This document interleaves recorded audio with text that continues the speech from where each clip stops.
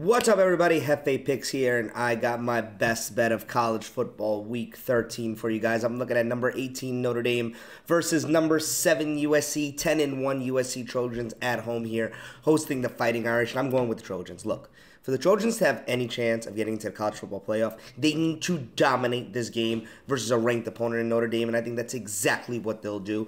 I love Caleb Williams. I love his 33 touchdowns to 3 interception ratio.